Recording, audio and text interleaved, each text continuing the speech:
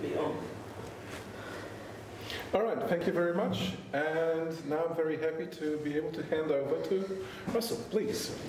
Thanks, Conrad. Thanks to Conrad and John for organising this workshop.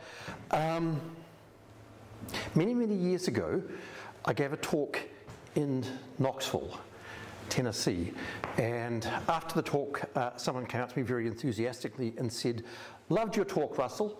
Couldn't understand a word you said, but really liked the pictures." And I guess that was rubbing my nose in the fact that despite the fact that, you know, I was speaking English and they were speaking English, and that I had just gone from New Zealand to another kind of weird country, the US, there was cultural kind of difference. And that there was kind of cultural miscommunication. And that was just a microscopic thing that I think would strike an alien. Imagine an alien came to visit us and to study us. And they got out their clipboard, looked around and go, humans, interesting species, you know, typically one head, 2 arms, 2 legs, but oh my goodness, 7,000 odd different languages and worshipping thousands and thousands of gods. This species is quite interesting. What's striking about it is that although there's relatively little variation in the kind of underlying biology, there's massive variation culturally. This is just to kind of illustrate the enormous diversity of cultures across our kind of planet, and that kind of cultural diversity is also mirrored in the diversity of gods and beliefs and religious practices. Now, in the 60s and 70s, there was, you know, a veritable industry in anthropology of comparative cross-cultural studies. But then along came postmodernism and various other kinds of things, and it became deeply unfashionable to do comparative cross-cultural work. It was seen, basically you had to understand societies in their own terms. To try and compare across cultures was seen as highly suspect and, you know, perhaps politically kind of immoral. I think that situation's changing now. It's changing in part because of the critique within kind of psychology of the focus on just weird societies, Western educated, industrialized, rich and democratic. And so I think increasingly people are looking again to engaging with diversity, engaging with cross-cultural comparative work.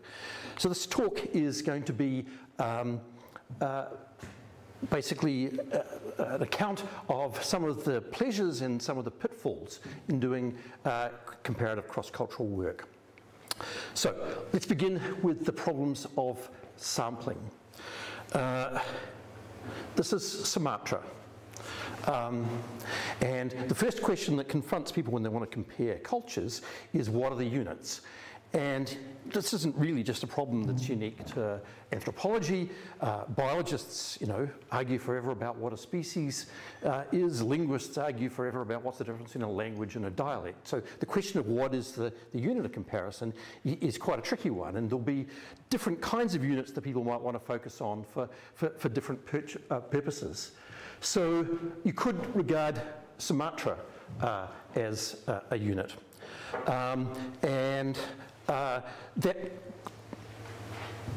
Then, if you were to say about, say, its religious and political history, over the last 1,000 years, it's been involved in 3 different kingdoms and colonized by 3 different colonial kind of forces. So you might want to narrow down your focus, not just on Sumatra in the last 1,000 years, but perhaps to one of those kingdoms. Or you might want to narrow down the units into some smaller cultural group, because there's a range of different cultural practices across Sumatra and quite an array of different languages. One cultural group is the Taba Batak, so you could narrow in within Sumatra on that group.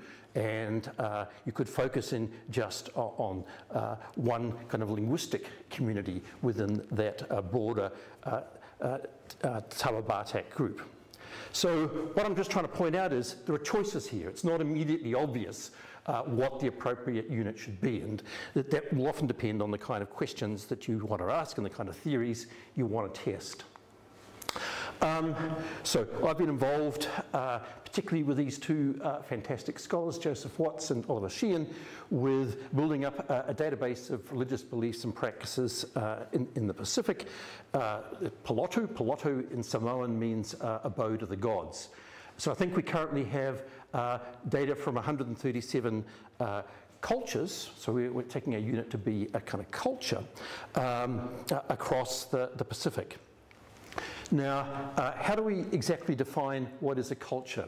So our definition is a group of people living in a similar physical, social and economic environment that speak a mutually intelligible language and have relatively homogenous supernatural beliefs and practices.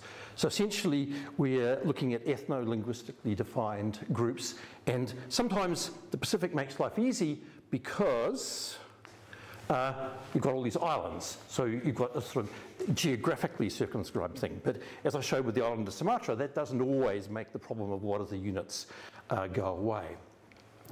But that's just one set of particular methodological choices. If you look at a range of different databases that are out there, say from ERAF to the Database of Religious Histories, to SHISHAT, to the Natural History of Song database project, there's lots of different kind of choices that people are making. And with certain kinds of choices, there comes certain benefits and certain kinds of problems. So one of the problems with Polotu is that we've mainly focused on kind of a space and time focus that's kind of pre-modern, the sort of prior to or at the time when European colonizers arrived in the Pacific. We do have a small amount of data in Polotu on current kind of modes of religious beliefs and practices, and some information on the middle, but it's fundamentally not a historical database. What about some of the other projects? Well, SHISHAT, for example, its units are quite different. They are so-called natural geographic areas. I'm never quite sure what a natural geographic area is, because they're obvious to me. You might think islands describe a natural geographic area, but actually in the Pacific there was an enormous amount of exchange and trade between even these very far-flung kind of islands. So for the Polynesians, the Pacific, the ocean wasn't really a moat, it was a kind of highway that they communicated across extensively. So what is a boundary to some human populations might not be a boundary to others given different kinds of technology. So I think the choice of these so-called natural geographic units is a bit problematic. Similarly, the focus within these is on kind of polities. And if you look at the data that's in SHISHAT, sometimes you can see apparently dramatic changes that happen within one of these units. And it's because different cultural groups move in. So what looks like a discontinuity from the point of view of geography might actually be continuity if you were tracking the cultures rather than the geographic areas. So again, there's kind of choices there. Another database, the Database of Religious History, makes rather different kinds of choices about what its units are. Some of its units range from, I think there's one sample that's a group of religious community in New York of about 300 people, and it's studied over a range of about 37 years. So that's sort of a very specific, narrow, very specific group and a very specific and narrow place and time. But there's also very large units in there. I think there's a Central African group that isn't studied over 300 years, but studied over 1,800 years, and includes what are now 7 different kind of nation states. Now, I find that a bit problematic, because when it comes to doing the analysis, you're essentially going to be comparing potentially very different kinds of things. In the Database of Religious History now, I'm actually on the advisory board, so I've been sort of talking to them a bit about this, but they have these different kinds of units. They also have religious places and just places in general, and they're also moving to include objects, religious kind of objects. Now, I think in general they realise that having the very broad geographic units is not going to be helpful, and they're focusing on much more specific, narrower places and time periods. Okay, so choosing units comes with benefits and also certain kinds of costs. What about coding culture? For many people, the idea that you can take the incredibly rich and complex fabric of human social life and somehow put it in a data matrix is just an appallingly horrible kind of thing. You know, the ethnographic atlas was once described as tabulated nonsense. But all science requires some kinds of abstraction and simplification. And that if you're not prepared to do that, then you're not really going to be able to compare cultures. And it's not as impossible as some social anthropologists might have us believe. But there are varying degrees of difficulty. This is 2 images of Fiji. Now, if I had to code kind of house shape, that's going to be relatively uncontentious. You can code whether it's square or rectangular or circular. You can code what kind of material was used to make the roof. That's going to be able to be done reasonably reliably. Over on the right, we have a rather infamous Fijian chief who I think might hold the world record for the number of people he's had eaten, over 900, I think. And the chiefly system poses certain problems in terms of coding it. One of the things that people often want to code about religious and political systems is the kind of levels of hierarchy. Now, there's the Ratu system in Fiji, and there is various levels of complexity.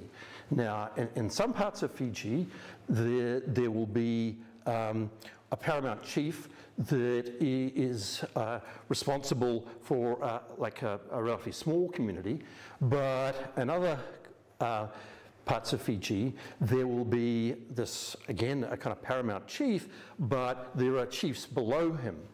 So should you code, say, Bowen Fijian as having 2 levels of political hierarchy, common people, chiefs, and then these paramount chiefs, or just 1 level of political hierarchy? Or should you code them as having both? Or should you code the most commonly used form or the highest form? There are kind of methodological choices there.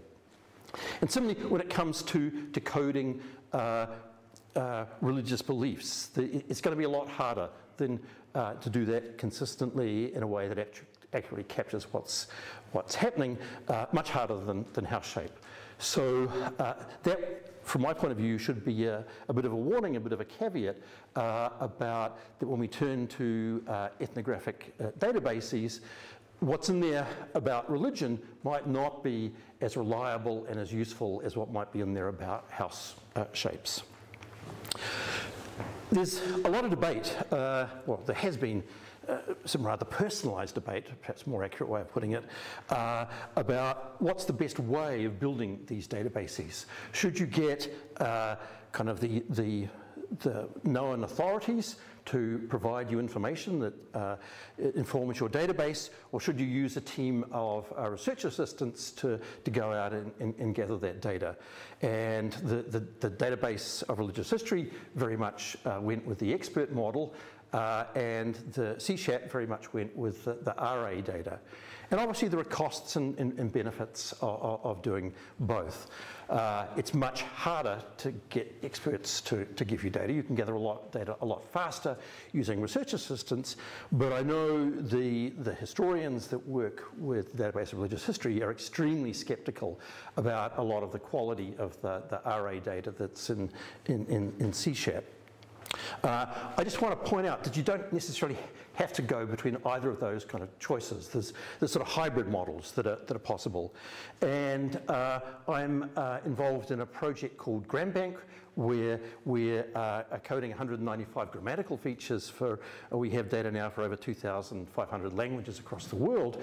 And we use a hybrid between research assistants and experts. So what we do is we have actually a kind of a global group of young folk who love reading grammars, so in some ways they're like RAs, but they're highly educated RAs. But each feature has its patron, an expert that really knows about this feature. And they communicate on a daily basis, because I get all the updates, on GitHub. And so you get a kind of constant feedback between the globally distributed RAs and the kind of experts. And one of the benefits of that is that you can, then I'm contrasting a former database of grammatical or typological features, the word sort of language structures, and if you look, here's the number of languages and here's the amount of data they have, essentially their data matrix is 80% empty, because it was hard to get the experts to give them all that data. So you'd have some experts that provided them with a lot of information, and some that provided them with very little information on just a very small number of features. But by using this hybrid model, we've been able to get, I think, the benefits of both worlds. Okay, so that's some problems about units and about coding of culture. I want to move on and cover this relatively briefly about what do you do when the information you want isn't in the ethnographic sources. I see some smiles, I see some frowns. You probably know where this is going. This is going to the 61%. Yes, you might have heard about the paper that was published in the journal Nature by Harvey Whitehouse and colleagues that had 61% missing data. And what they did was to decide that where they couldn't get any information, they would kind of recode that as being absence, the absence of a moralizing God. And as a number of us pointed out in our kind of response, that totally determined, their treatment of missing data totally determined the answer that they got. And after a very lengthy period of time, Nature finally made them retract their paper. And just to show you, it wasn't just the problem that the data was missing, 61% of it, but the missingness was temporally structured, and therefore no amount of clever data imputation or anything like that could rescue their analysis. So actually this is from a textbook. This has become a textbook example of, I guess, of what not to do. This is from Richard Brickelly's book, Statistical Rethinking, page 514, here it is.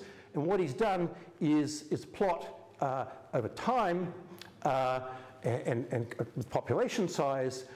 Blue shows the presence of moralizing gods.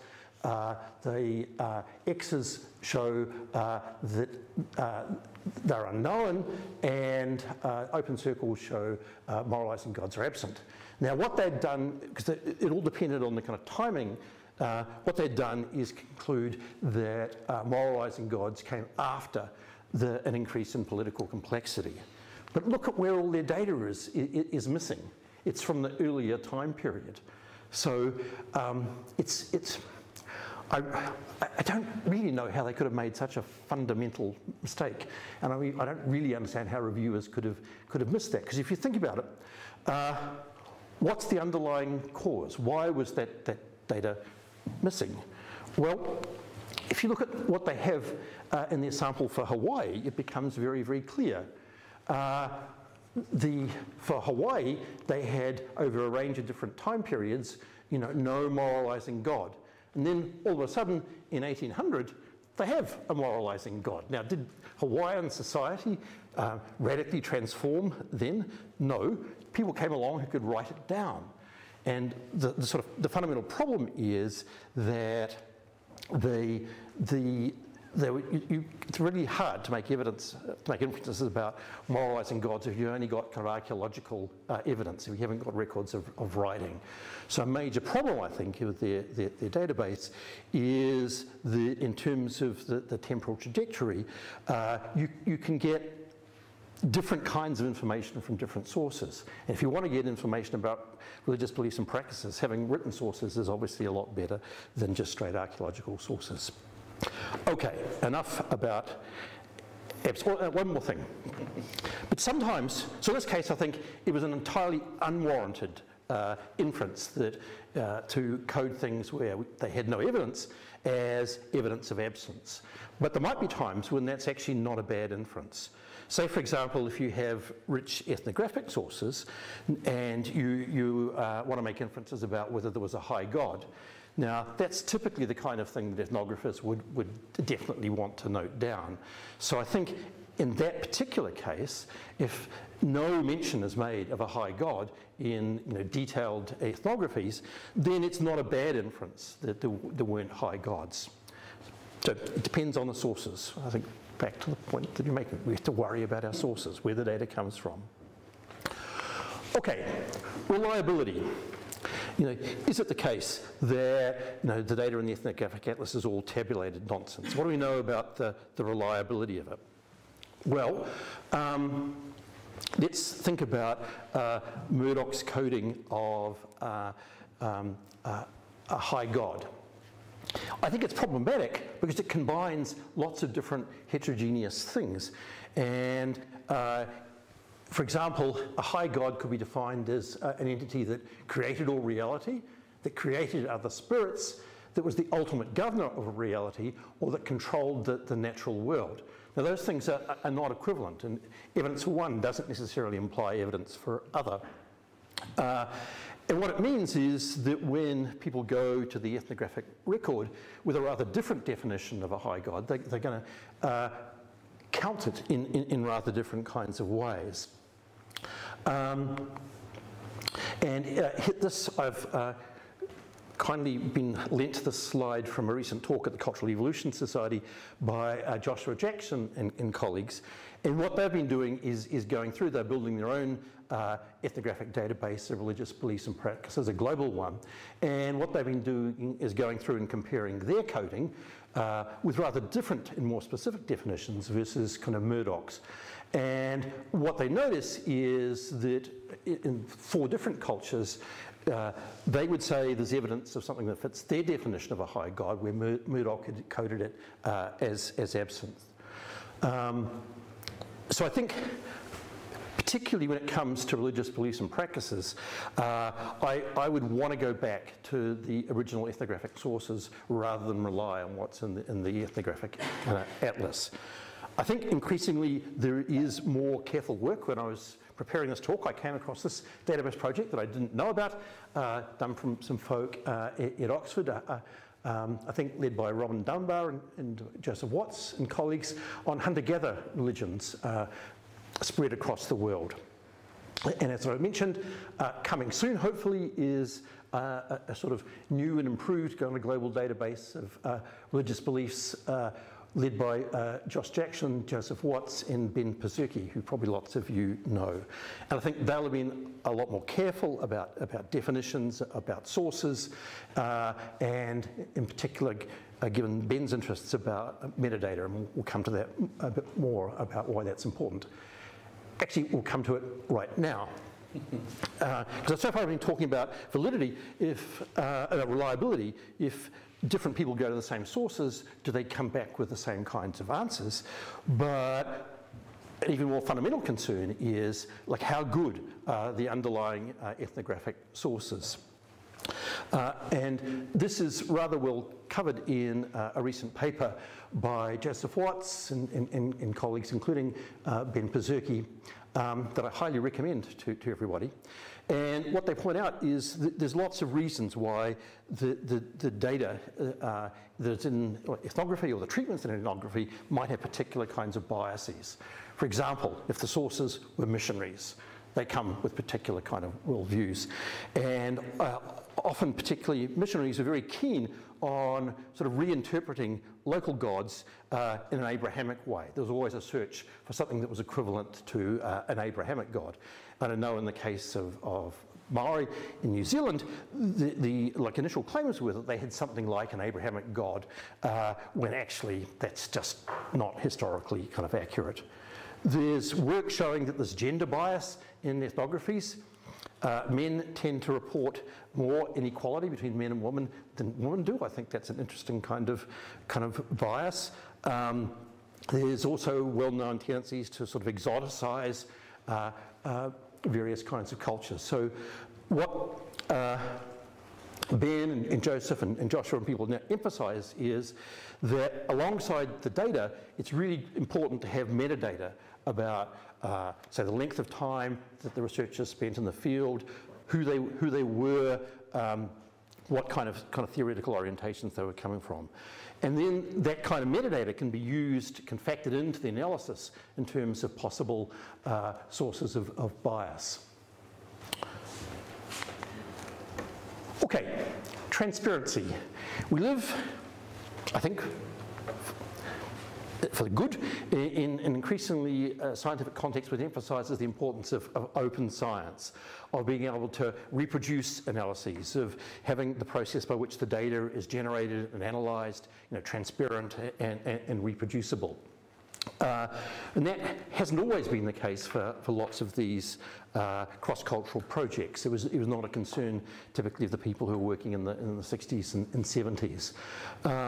So just to give you an example about how you can really try and make those processes as transparent and reproducible as possible, I'll show you a bit about what we're doing with the GramBank project. So I mentioned that the GramBank coders all communicate on GitHub, so, and we have a kind of wiki there, so each feature has its own wiki, and also we record and link to that all the discussion that goes on between the coders and the feature patron, so that when people access the GramBank data, they can click on a feature and click on a particular language, and they can see not only the exact page source that reference came from, but all the discussion that might have gone on about that particular data point. And to me, that's really important, because what it means is you can yes, you're summarising things in a table, but still you can demonstrate all the kind of rich scholarship that goes into every single data point. So you don't have this kind of false choice between the sort of quantitative and the qualitative. And one of the things we're doing is just using the length of discussion as a proxy for the amount of certainty or uncertainty there is about each of the features. So some features turn out to be really quite hard to code, and they've produced a vast amount of discussion on the GitHub. So we can use that as a kind of proxy in our analyses to factor in just how confident people can be about the coding. And we did some fun things on the reliability of the coding. We first of all got different experts to code across all these features. And experts just want to disagree. They're just disagreeable. They want to kind of dispute the kind of categories and things. And so the experts were at about 85% agreement on how they would code grammatical features. Now, interestingly, with our current GramBank coders, with this kind of hybrid model, they agree about 90% of the time when we have them independently code the grammars. So I actually think that's better than the experts working in this kind of hybrid way. Okay, so I've talked a bit about transparency. I want to talk a bit about non-independence and why. Well, here's an influential paper published by Dominic Johnson that tested the sort of supernatural punishment hypothesis. And he used the standard cross-cultural sample to do that, 186 cultures across the world. Now, those of you that might have heard me talk before might know where I'm going with this. Isn't it cool? 186 cultures, that's great, but you might recognise this person here, Galton, because Galton famously had a problem with comparing cultures in this kind of way. There was a talk in 1871, was it? I think, by Edward Tyler. Yes, no, 1888. On the 13th of November at the British Institute for Anthropology. And Tyler was giving this talk where, interestingly, he did this kind of cross-cultural analysis looking about post-marital residence patterns and what was he connecting them with? I forget. Anyhow, he was doing this comparative analysis. And there was the president of the society, Francis Galton, who annoyingly put up his hand at the end of the talk and asked the kind of bastard question, which was, That full information should be given to the degree to which the customs and tribes and races, which the term race, which are being compared together are independent. Might it be that some of the tribes have derived them from a common source so that they were duplicate copies of the original? In other words, it's wrong statistically to treat cultures as independent. They can be related through patterns of descent. So how do we deal with the non-independence of cultures? Well, using tools from evolutionary biology, we can factor in their non-independence by using kind of phylogenies. So here's some work that Joseph Watts and myself and other colleagues did, where we looked at ritual human sacrifice and its relationship to the evolution of stratified societies. So these are Austronesian societies, and the tree here, the phylogenetic tree, is derived from, it's a language-based, basically a vocabulary-based language tree. So we're not treating them as independent, we're modelling the coupled evolution of these features on this phylogeny. And what we could show was that having ritual human sacrifice substantially increased the probability of ratcheting up stratified societies. And we can do that in a way that took into account the non-independence of the cultures. Now that's all kind of nice, but there's another kind of non-independence, that things are not only non-independent because of genealogy, they can be non-independent because of geography. To be properly worried about non-independence, you should also control not just for genealogy, but geography. So here's some work that we're currently doing where we're testing claims about linguistic universals. Many people think that human psychology imposes fundamental constraints on the way in which languages can evolve, such that there will be universal patterns in language. So what we did in this work, which is not published yet, was take 191 of these putative linguistic universals and test them using methods that controlled for geography and kind of genealogy. And the brief answer is that we only found kind of good statistical support for about half of those putative 191 linguistic universals. So controlling for space and controlling for genealogy really matters. Okay, I thought I'd finish off with a case study of trying to put some of these things together. A recent study led by Oliver Sheehan, just I think came out a week or so ago in the journal Nature Human Behaviour. And in this work, what we're trying to do is test what the relationship is between secular and religious authority.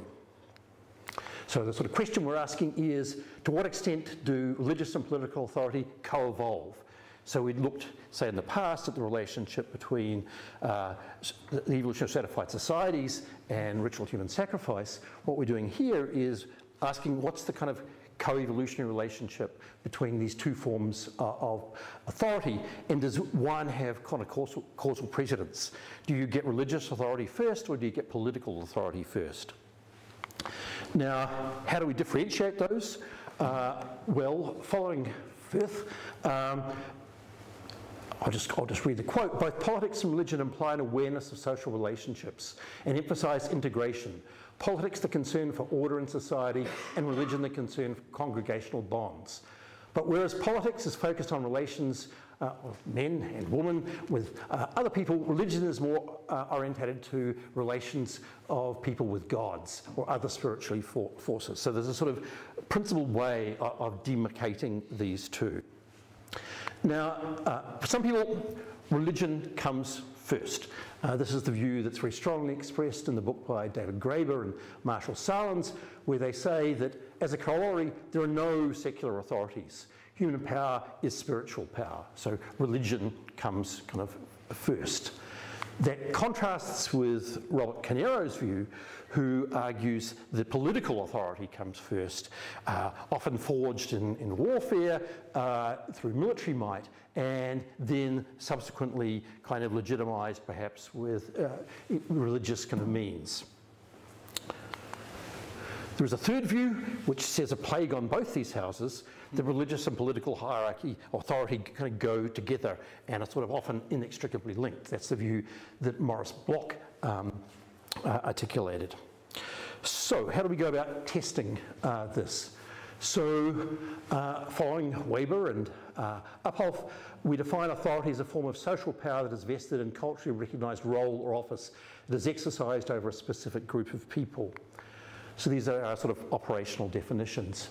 A religious authority is the right to manage interactions between living human beings and supernatural agents or powers, and political authority is the right to manage interactions between living human beings. So, and this is going to interestingly contrast with some of the past work that I've talked about, where, to the horror of many people, we just binarized cultural features that are either presence or absence. So using some new methods, what we're able to do is test for correlated evolution with sort of more graded scales. So we've got 4 levels of religious authority, it being absent or very restricted, sublocal, local, or supralocal. And political authority, again, similar kinds of distinctions, a similar graded scale. So our focus, as it often is, was on the Austronesian cultures of the Pacific, which have, in many ways, are just like a wonderful, as is often said, kind of natural laboratory for cultural evolution. And so here you can see this quite striking variation in religious authority and political authority across the Austronesian spread. For those of you who don't know, Austronesian cultures can be traced back to about 5,000 years ago to Taiwan. There was a movement then to the Philippines, and then a very rapid movement all the way up to Madagascar, but also to the very far reaches of the Pacific. So this is a cultural radiation that's happened in the last 5,000 years.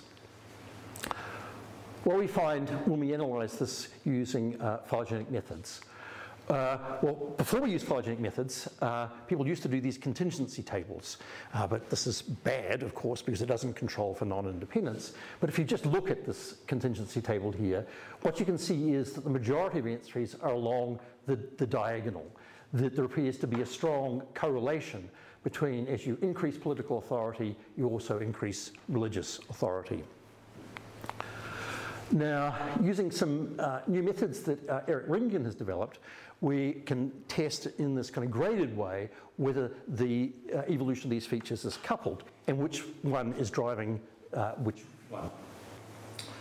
Here is a summary phylogenetic tree of these Austronesian cultures, and you can see the different states mapped onto the tips of it.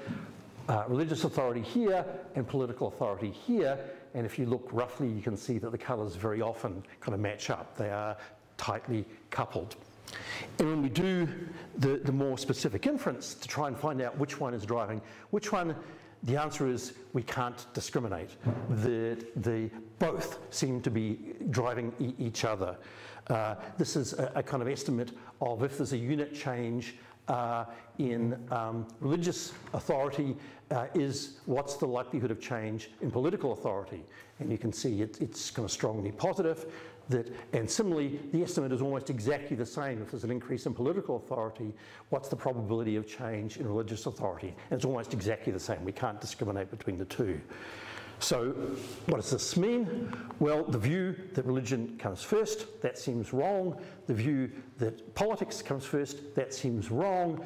And Maurice Bloch's view that these things are inextricably intertwined, that seems to be the winner from our analysis. But I promised the pleasures and pitfalls, and I should just finish up by noting a lot of caveats. First of all, we've reduced the complexity of religious and political authority into these kind of 4-state ordinal variables. Secondly, our focus is just on Austronesian cultures. So, be careful about generalising to cultures all around the world.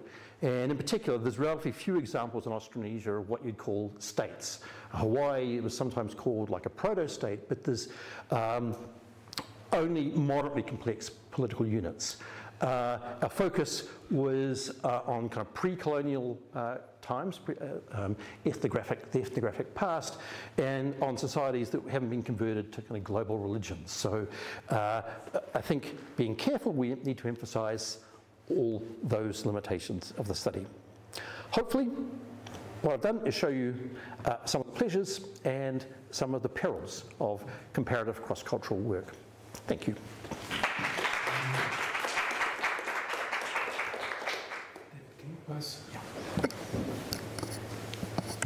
I have like 100 questions. We're going to ask one to begin with, which is on your last point, the focus on this study on pre-conversion to world religions. So does that mean that you're not counting like the Malay archipelago before the advent of either one or both of Hinduism and Islam? That's the coding there is quite tricky. So what we because I can remember looking at those, and it seems, I remember when we were doing the high gods work, and there were local names, but it seemed like the kind of concept of a high god had been imported kind of in. So we had a long discussion about how we should actually kind of code that. For this work, I'm just going back to the map. So yes, we've got quite a few through Malaysia. I think that, I can't remember the exact coding on this, but I think it would be after so pre-colonial kind of European colonization, or colonial empires, but post the influence from... So after 8th century? Yeah. Right, okay. Interesting, right. So again, that's a kind of space and time focus. If we had ethnographic data from earlier, that would be interesting to kind of put that into the analysis, but we don't. Sources are so unreliable. Yes, exactly. Yeah. It's impossible. Yeah. Question, please. I have a question, but you may not be able to answer it. So I'm curious with the new database, the new ethnographic database, if they are trying to deal with, so you talked about the bias,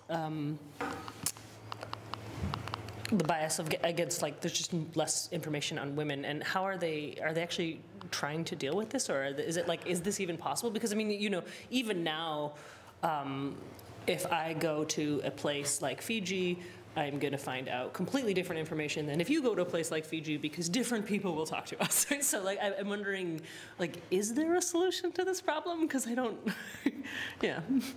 So I think having talked briefly to Ben about this, and I think what he would say is that you probably want to do two analyses then. I mean, I don't think there's a perfect solution, because you're just going to have different sources of information, and you're totally right. I notice that when we do linguistic work in Vanuatu, the woman linguists, they have to go off to the woman end of the village, and the male linguists have to go there, and they're getting just different kinds of information. So there's no escaping kind of gender on this. So I think what Ben would say, minimally, you should be then running two kinds of analyses. You should run them separately, and that's why he keeps emphasising having the metadata to investigate at least potential kind of biases. Like, I don't think you can remove them, but you can show their effect. Yeah, this is a problem because I think, like, we're missing huge chunks of religion, culture, just because women have less likely to have done this work historically, and it's kind of sad. Yeah. I can pass my phone.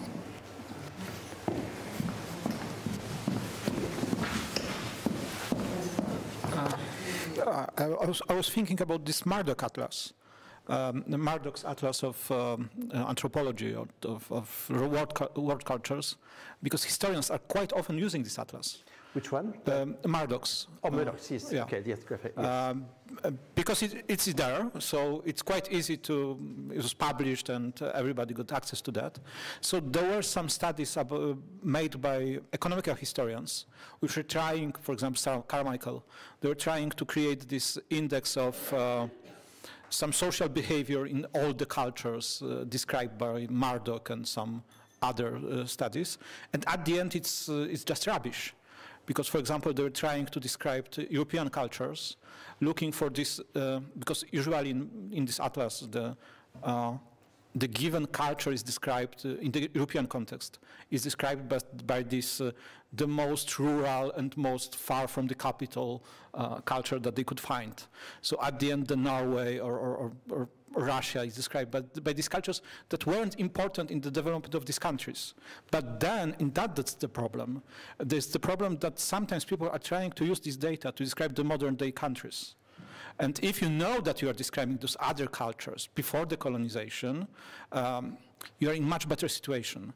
But the fact that a lot of people are taking this anthropological data without all the knowledge about the way that this data was gathered, without the knowledge why the anthropologists are interested in this kind of the societies, create a lot of problems. But as long as you could publish that, people are not very worried about that.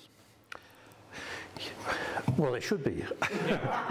that's like, and I think at least, well, I happen to be talking to an editor of Science Advances, and they were saying that they were very reluctant to publish anything that drew on the ethnographic atlas because they were very skeptical about the quality of data in there.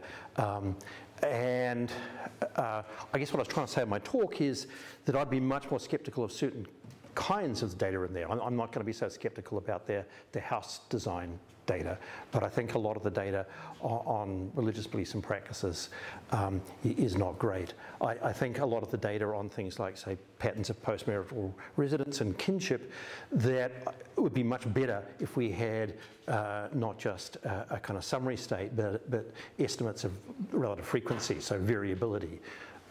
Because that's not really in like a lot of aspects of the ethnographic atlas. So, yeah, we can do better, and like I think these folk will definitely do better.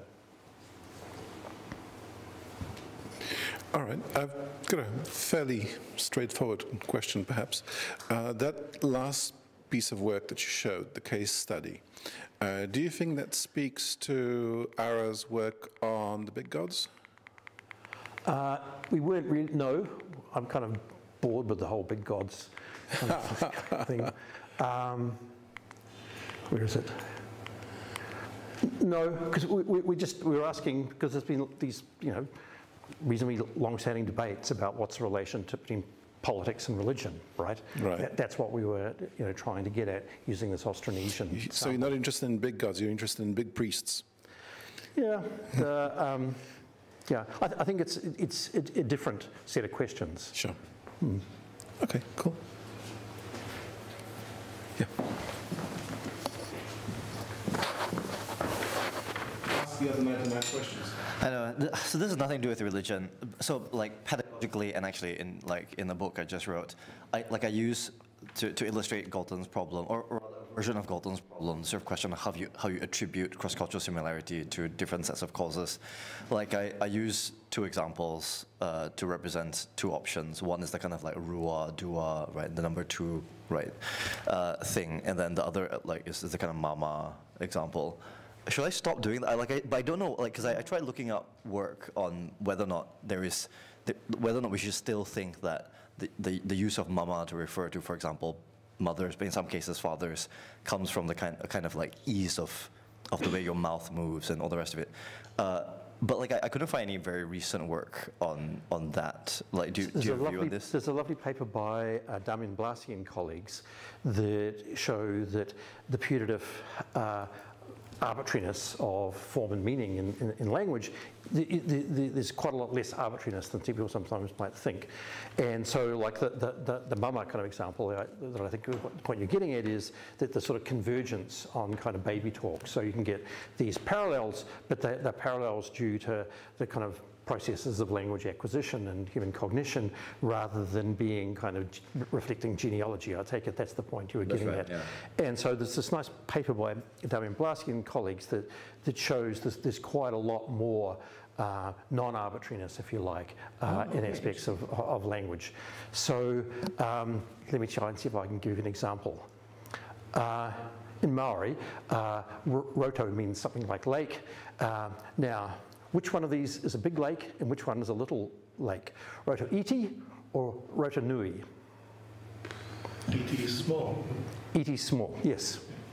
Okay, so, and it turns out with, things like I at the end tend to be smaller. So that's, I think, an example of the kind, and that's, cross-linguistically robust. It's like a version of the boo-boo kiki effect, is it? Yeah, right. Yeah. So what's the name of the guy? Damian Blasi.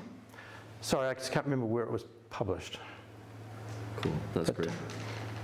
So, and then the rua, like, so that for people that don't know where that was coming from, if you count in Maori, tahi, rua, toru, wha, rima, so that's 1, 2, 3, 4, 5, and if you look across Austronesian, you can find forms that are really obviously, cognate, they're very, very similar. 1, 2, 3, 4, 5. Yeah.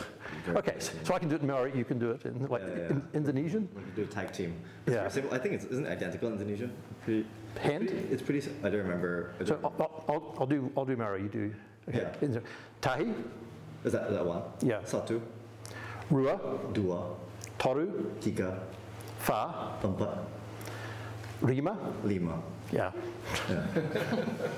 These languages are related, right? Yeah, exactly. Actually, that leads me to a kind of totally independent question, which is I often talk in talks and things about the Taiwan to Madagascar and New Zealand thing, and I get asked all the time whether or not there are any like good publicly accessible general audience books on that trajectory. But I haven't really found anything that I've wanted to recommend. Do you know if there's anything that On the sort of Austronesian diaspora? Yeah, exactly. Yeah, the kind of broad history of the thing. On Polynesia, there's a really nice book by Pat Kirch and Roger Green called Hawaii, but that just goes as far back as Polynesia. Right, doesn't go all the way back to Taiwan. No, that would be. It's a book opportunity right there. Yeah, I think Peter Bellwood has a book. Some of it wouldn't incorporate the sort of modern genetics, right. But I think he has a book that might cover that. Okay, yes, because even David Abulafia's book on the oceans, which is a great book in many ways, it's a weird kind of gap. Like he mentions, like it comes up a little bit, but it isn't as wholesome as fulsome as I would like. But that is a great book. I forget what it's called now, but he has this like history of the world by way of talking about oceans, which is nice. Yeah. If I have a bit of a mission, it's that, when people talk about kind of human cultures, and that, we don't just get all these European examples. We get some from the South, we get some from the Pacific. Yeah, absolutely. Questions, please? No questions? Well, in that case, Russell, thank you very much. Thank you. Let's grab some coffee before the very last round table.